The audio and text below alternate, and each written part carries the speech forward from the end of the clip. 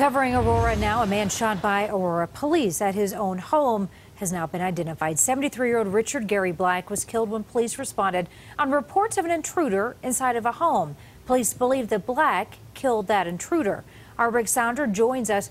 Rick Salinger was out at the scene near Montview and Iola Forest earlier and brings us this report. What happened here can only be described as sad and tragic. An intruder apparently broke into this home, was shot to death by the homeowner.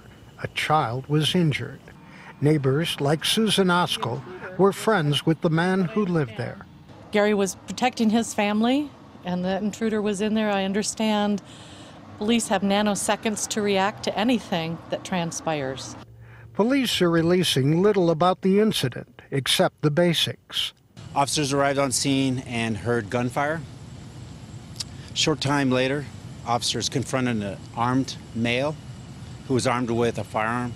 The crime scene investigation involved personal protective suits. A representative of the victim's family was on hand.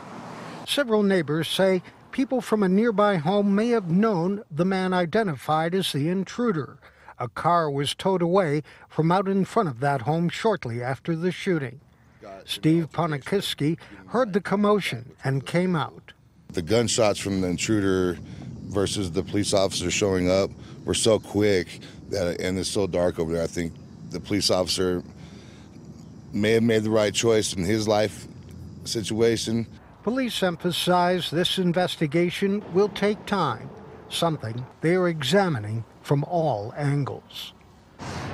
Siddhartha, the attorney for the victim's family, says a naked man went up to the door, kicked it in, went inside, grabbed an 11-year-old boy and tried to strangle and drown him. The grandfather then got up, was hit in the head with a vase. He grabbed a gun and shot the intruder twice. The wife of the homeowner called police, told the Aurora police what her husband was wearing, but there was apparently some confusion when they arrived. Live on Montview in Aurora, Rick Salinger, covering Colorado First. Thank you, Rick. Well,